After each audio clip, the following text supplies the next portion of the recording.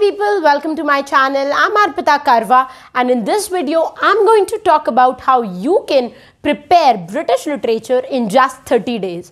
I know that most of you must be worried with the length and depth of British literature, and you cannot neglect it altogether, because if you have gone through December 2019's paper, you would have seen that from past 5 years they are focusing too much on British literature. Earlier they were also talking about European and post-colonial, but from the past 2 years they have started focusing more on British literature.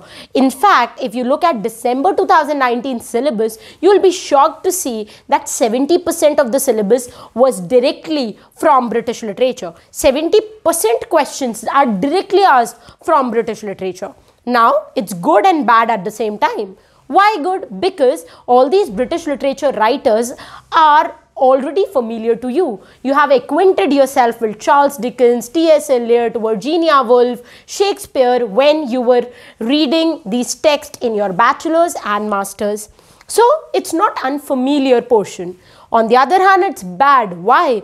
Because it's endless. British literature has somewhere around 500 important writers and more than 2000 important texts. Now, a person who starts reading British literature, starts preparing notes on British literature, might find out that 1 year is not enough only to prepare British literature. Now, the demerit is that if a person focuses so much on British literature, he ends up only preparing British literature for UGC NET exam, which is not sufficient. He is not able to gather time and energy to study post-colonial, European, American, Indian, theory, criticism, and so many other things. What about paper 1? You don't get time at all for paper 1. So in this video, I am going to tell you a very secret technique using which you can not only master British literature in 30 days, but you can also know the smart strategy to study British literature. Because I have had a word with so many students who said that in spite of giving so much time to British literature, they sometimes are unaware of the questions that come up in the exam hall. They are not able to answer them correctly. So where is the lacuna? What is that you are missing out? There are something that you miss out because of which you are not able to get those extra marks. On the other hand, you devote so much time and energy on something so fruitless that no questions come up from that portion. So in this video, I am going to tell you a technique, and I am also going to tell you the portions which you should not skip so that you can get those extra marks, and the portion which you should skip so that you can save time and energy. So without any further delay, let's jump right into the topic. You must have heard of the saying, know your enemy. I would like to rephrase it for this video and say that it is important for you to know your friend, that is British literature. British literature is not your enemy. It might seem one, but then once you start knowing these writers, you will figure out that this is the biggest blessing in disguise. This is the most important section that can get you marks and can make sure that you clear NET in first attempt. Now, it is important for you to first know what you have to study. You might have watched cricket matches.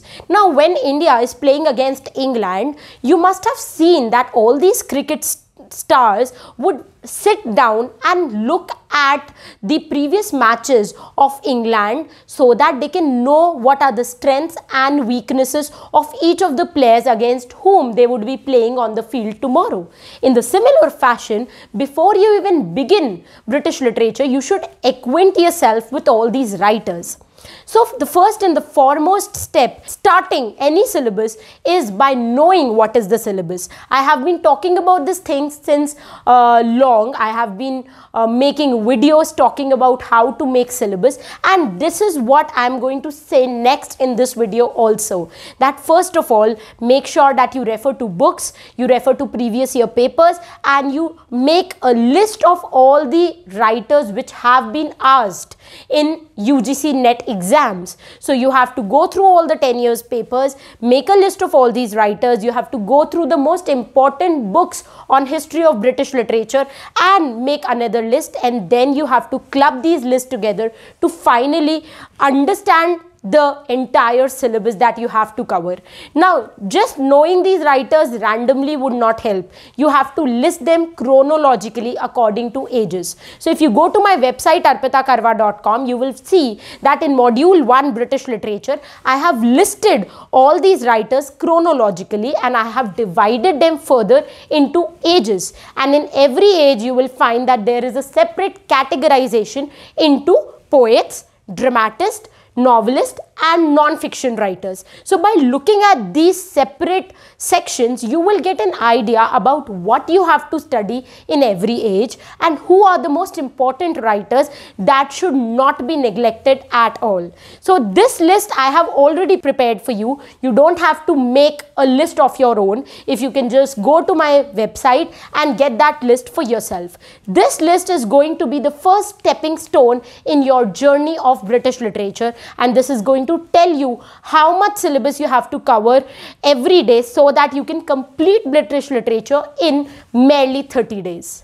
Now that you have your syllabus ready in your hand, the next thing that you have to do is to begin by understanding the history behind each of the ages. So British literature is divided into different ages. So there's the age of Chaucer, then we have age of revival, Elizabethan period, Jacobean period, interregnum, restoration, Victorian, romantics, modern, postmodern, so many ages.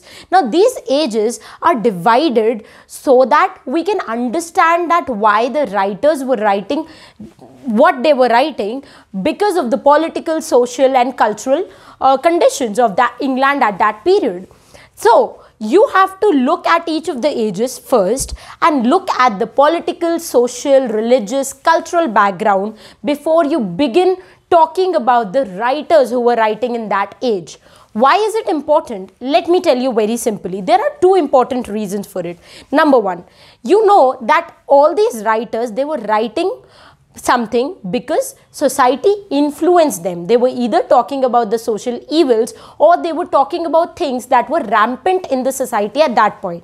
For example, there's an Australian student who wants to study Chetan Bhagat. Now, if he wants to study Chetan Bhagat and if he doesn't know what IITs are and what kind of lifestyle people at IIT have, he would never be able to understand Chetan Bhagat. He might have to just mug up Chetan Bhagat because it would not make any sense to him since he doesn't know the background of the colleges and background and lifestyle of the college students. Similarly, if you want to understand these writers, if you want to understand their works, then knowing the history of that period is going to help you a lot. Number two, if you don't look at the history, then there would be terms that you have to mug up while you will be reading these writers. For example, if you don't know the Reformation movement, you will just have to mug up that a writer was Protestant, a writer was Catholic, some writer did not belong to either of them, they were Anglican in their approach. You just have to mug up. You will never be able to understand it, and literature will become tough for no good reason. You have to understand the fact that the kings and the queens who were living at that time impacted the writers so much. If you look at Henry VIII, you will find that he was the one who was excommunicated by Pope.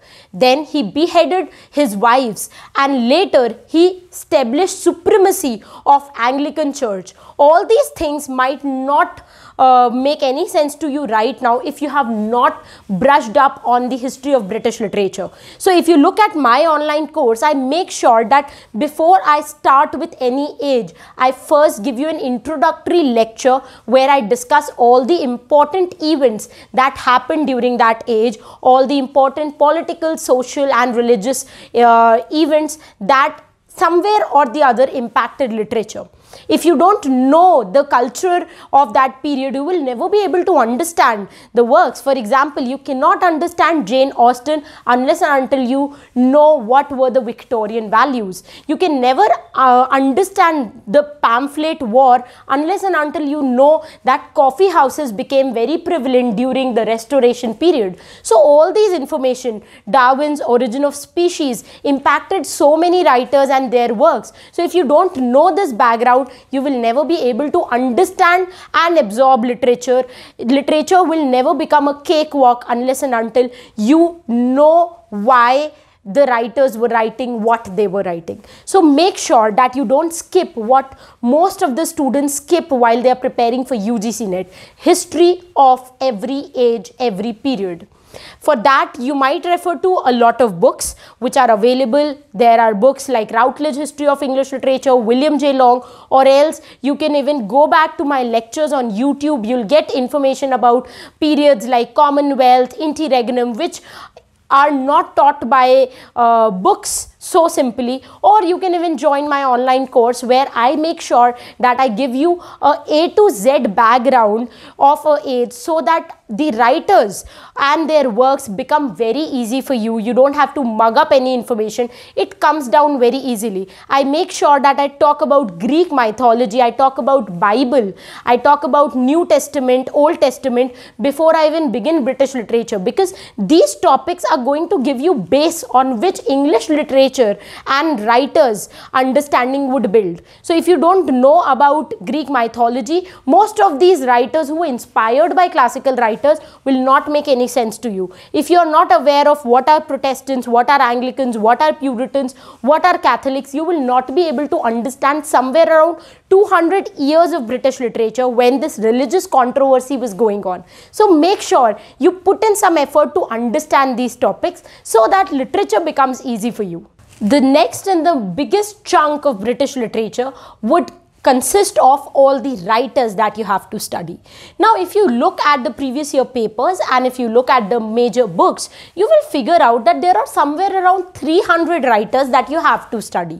So if you go to my website, you will find out that I have given a list of all these 300 writers for free, so that the students who do not want to enroll in the course, at least they know the blueprint of what they have to study on their own. So you can get that list from my website. And if you look at that list, it has 300 writers. If you take a target that every day you have to complete making notes on 10 writers, very easily in 30 days you can complete the entire course of British literature. It is difficult, but it is not impossible. So make sure that you know what writers you have to study, and then you know what you have to study in every writer. So it is important for you to limit the genus. Now, what does limiting the genus means? Limiting the genus simply means to know where to draw the line, what to study and what to skip. For example, there are students who for no good reason learn the birth and the death dates of each of these writers. You don't have to study the birth and the death dates because they never are asked in NET exam. On the other hand, you don't have to study the name of their parents, the name of their school, their college, but you have to be selective. For example, Rudyard Kipling was born in Mumbai. So you must be aware of the fact that Rudyard Kipling was born in Mumbai in India, but then when it comes to other writers who were born in some town in England, you might skip that because that is not important from NET point of view. So you need to be very aware of the fact that what you have to study and what you have to skip. Similarly, background information, childhood information would not be important in most of the writers, but for a writer like Coleridge, you must understand and make a note that he was associated to a group called Pantisocracy. Similarly, E.M. Forster, if you look at the writer, he was a very ardent follower of Vedanta. On the other hand, if you look at the writer like E.M. Forster, you should also make sure that he was associated with another group called Apostles. So these small informations you must put a remark and you must make sure that you note down in your register. Similarly, when it comes to works of these writers, important works you have to study in detail. I have already given you the list of important poetry, drama, fiction and non-fiction works on my website in the PDF note section. It is available for free. So you can get the list of important works from that section. But then you cannot neglect the non-important works just like that. For example, there's a writer, very famous writer, who has written a poem called Timbuktu. Now this poem, Timbuktu, was given a gold medal. I would like to know who was that writer in the comment section below. So make sure you put your answer in the comments below and I'm going to reward the person who comments first. So that is the approach that you have to take when it comes to writers and their works. You have to be selective in terms of biography, what you have to study in the biography, what you have to skip. That is where a mentor's role is going to take place. For example, I give 385 lectures on British literature in my online course. In those 385 lectures, I tell you each and everything. Apart from what I mention in my audio course, you don't have to study anything. So my job as a mentor is to give you the most important information in one place, so that you don't have to refer to 10 things altogether. You don't have to go to 10 websites, search 10 books, go to previous year papers. You don't have to do all that stuff. You just have to listen to my lecture. I talk about the most important biographical information. Then I talk about each and every work in detail. I give you the summary. I tell you all the important characters. I tell you all the important references and quotations. And finally, at the end,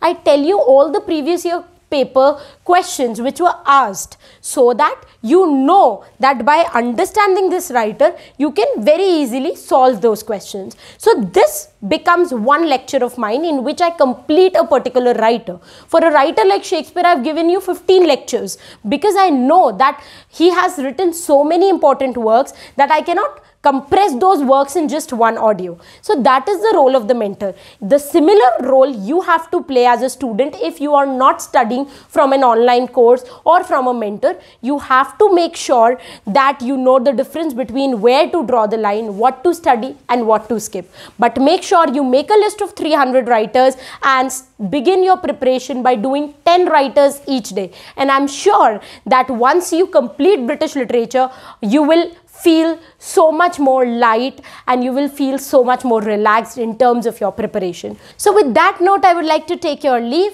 We'll meet soon in the next video lecture. Till the time we meet next, happy learning, keep loving literature and stay tuned to arpitakarwa.com.